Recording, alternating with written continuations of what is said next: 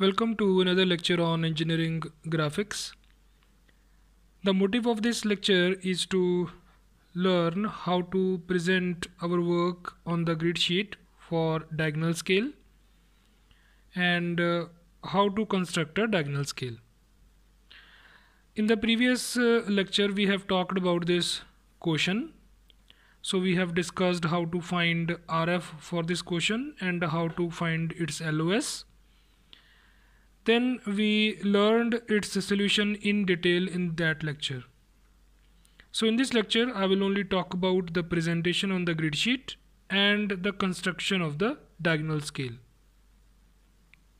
So in that lecture, we found that RF for this is 1 by 20 and LOS is 20 centimeters.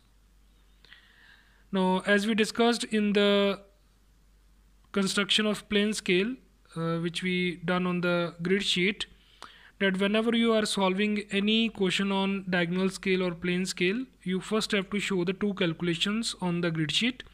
You have to first show the calculation of RF, then you have to show the calculation of LOS with the help of pencil in your handwriting. Then below those calculations you have to construct the scale. Okay, now let us see the construction of this scale. So in this question we calculated LOS as 20 centimeters. So it means first of all we have to draw a line of 20 centimeters. So let me start from this particular point. So we will draw a continuous thick line of 20 centimeters.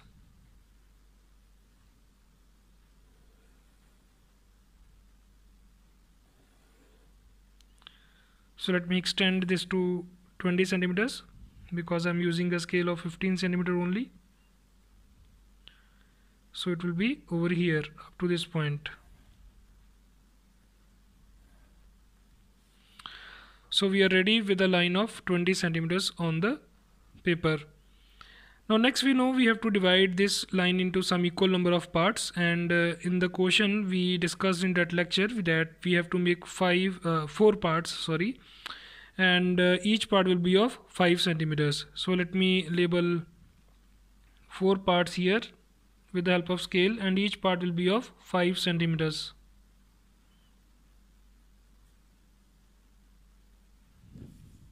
This is the last part.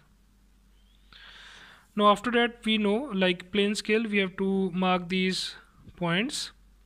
So we will use letter writing fundamentals. We will take the height of each numeral as 5 millimeters or 7 millimeters, and we will stick to those shapes only which we learned in that lecture, and we will write all the markings. So 0, this will be 1 meter, 2 meters, and this will be 3 meters. And after that we will label this scale. This is a meter scale. So over here we will draw two guidelines, continuous thin line. Below it we will draw another guideline, and gap between these two will be around 5 millimeters or 7 millimeters. It is your choice. So I will suggest you that take 5 millimeter gap. Now over here you have to mention meters. So without scale, freehand with Gothic letters, let us mention meters, and maintain the ratio as 7:5.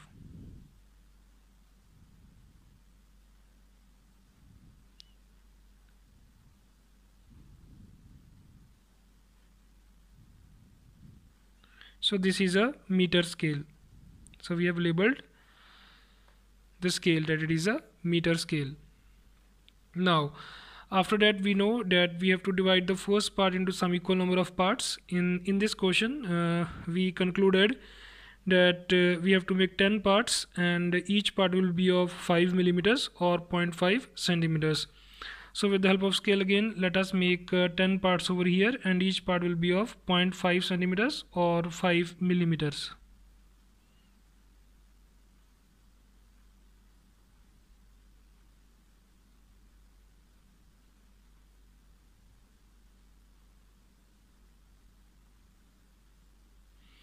Okay, now how many points we have? 10 points. So we will label marking 10 here in Gothic style.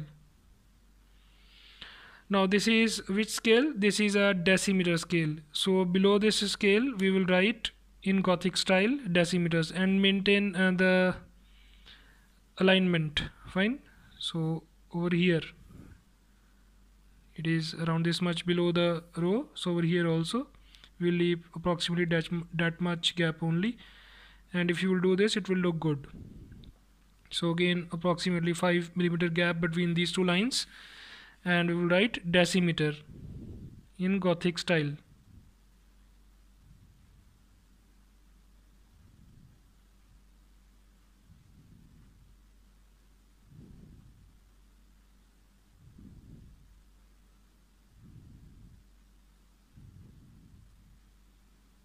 Remember, the width of letter M is slightly wider than the other letters, so we have to maintain the ratio. So this is a decimeter scale. Now after that, what we will do in case of diagonal scale, we will label the midway marking also 1 2 3 4 5. So make this marking slightly bigger, longer than the other markings, and below it will mention 5.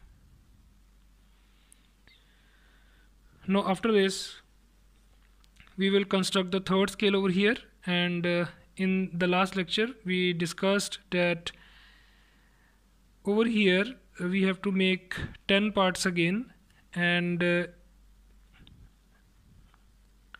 in that lecture we discussed that length of each part over here will be our choice. So I know that I have to make 10 parts over here. If I take 0.5 as the length of one part, then 0.5 into 10, so it will become 5 centimeter for me. But if I want to take 0.1 centimeter as the length of one part, then 0.1 into 10, so for me it will be 1 centimeter only. So it is purely your choice. Fine, this we have discussed in that lecture.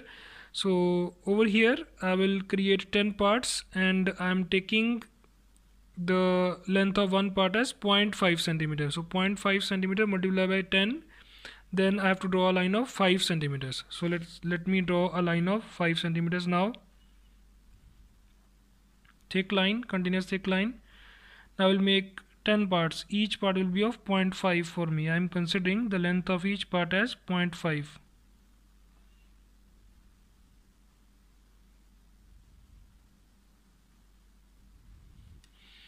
Now after that, mark the mid marking first. 1 2 3 4 5. So make this midway marking slightly longer than the other markings.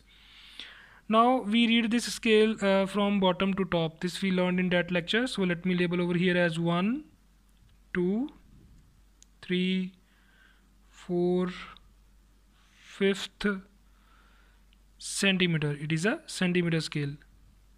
6 7 8.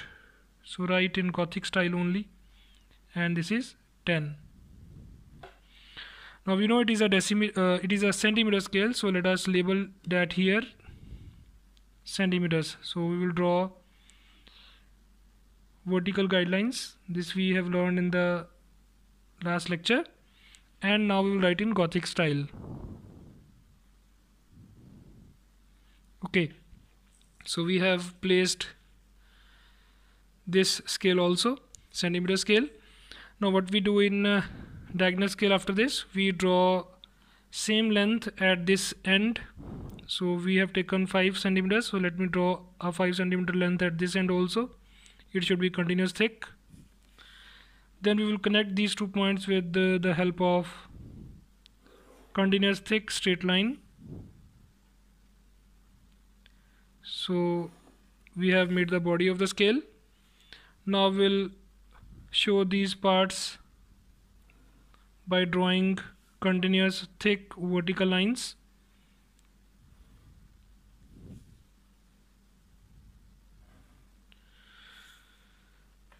Fine. Now what we will do, in that lecture we have learned that we will transfer these points at this length also.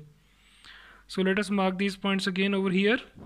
So this is a line of 5 centimeters. I need to create 10 parts, so I have to take length of each part as 0.5 centimeters.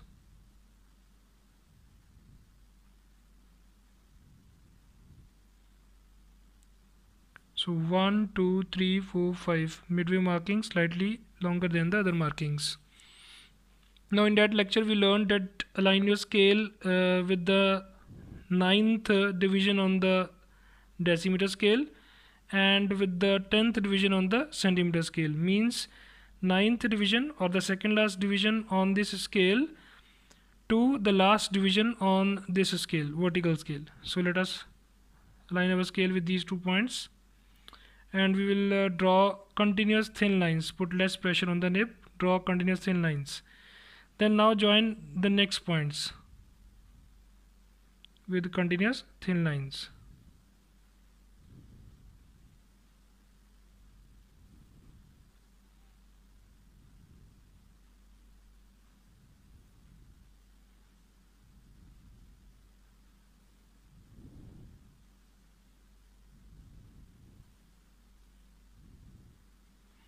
Remember, we have to draw these continuous thin. If you will draw this continuous thin, then our answer will be clearly visible to the reader, and scale will also look good from 0 as well. You have to draw continuous thin lines. So we call these lines as diagonal lines.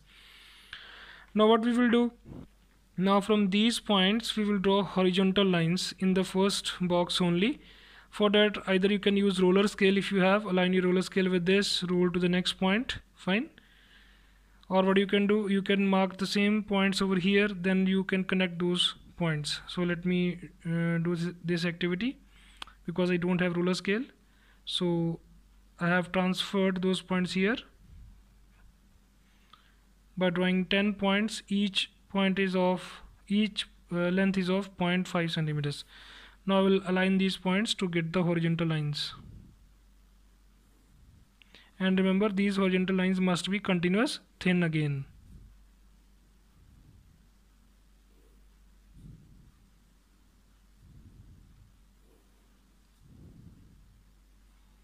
So I am getting little variation this side, so ignore that part. The only thing is you have to draw horizontal thin lines. And this you can do by marking the points on this line, or you can use your roller scale also to draw parallel lines. So you can see we are ready with the construction of the plane scale. Now what we have to do next, we have to write the LOS and RF of the scale. So let me draw 2 guidelines. So again you see, now you can see all the units are placed in line. So over here I will mention its RF in Gothic style. So how much is RF? RF is 1/20 for this quotient. So let us label that here. It is 1/20.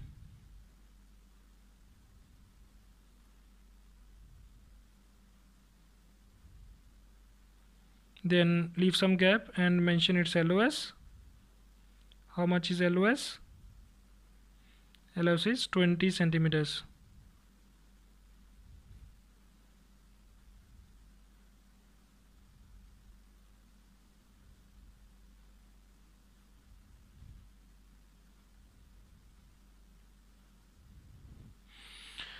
Okay, so now we are ready with the scale. Now we have to answer the question. That means we have to label these dimensions. So let us see how to label these dimensions. So before that, let me create a space over here. Let me erase this part. Okay, the first dimension is 2.58 meters. It means we have to choose 2 meters from this side. So from 2 meters, what we will do, leave 1 millimeter gap, continuous thin line. It is an extension line. 1 mm gap, continuous thin line. Then 5 decimeters. So 5th decimeter is this marking. Then 8th centimeter. This is 8th centimeter. Now we have to Pick the diagonal line from 5th decimeter and horizontal line from 8th centimeter. Now see where these two are intersecting. These are intersecting here. So we will make that intersection bold like this to highlight the marking. Then we will place our scale in vertical position on that point, and above that point we will leave 1 mm gap and we will draw continuous thin vertical line. 1 mm gap here, continuous thin vertical line. So this is the second extension line. So from the object line leave around 10 millimeters. So choose this row and draw continuous thin line again, and place closed filled arrowheads on both sides in 3:1. Over here we will mention in Gothic style 2.58 meters. Now let us place the second dimension, that is 3.09. So from here let us choose 3 meters. So leave 1 mm gap, continuous thin line. 1 millimeter gap, continuous thin line. Then 0 decimeters. So 0 is here, 0 decimeter. So we have to focus on the diagonal line starting from 0 decimeter. Then 9th centimeter. 9th centimeter is over here. So we have to pick this horizontal line from 9th centimeter. Now see where these two are intersecting. These two are intersecting here. Make that point bold again. Then align your scale in vertical position with respect to that point. Above that point leave 1 millimeter gap and continuous thin line. Now in the dimensioning chapter we learned that dimension or extension line should not cross each other, but in case of scales chapter this may happen because we have to place multiple dimensions, so ignore that rule over here.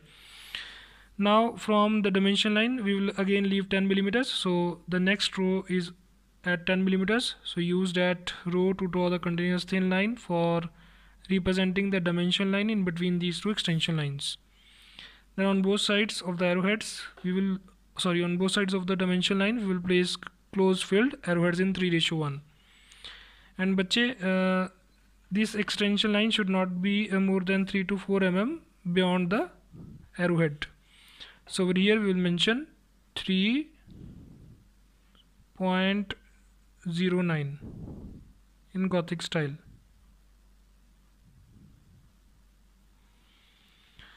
So this is the final answer for this particular question. I hope the construction of diagonal scale is clear to you. So we will follow same steps for all the questions, but dimensions may vary depending upon the question given to us, but construction will remain same. Thank you very much.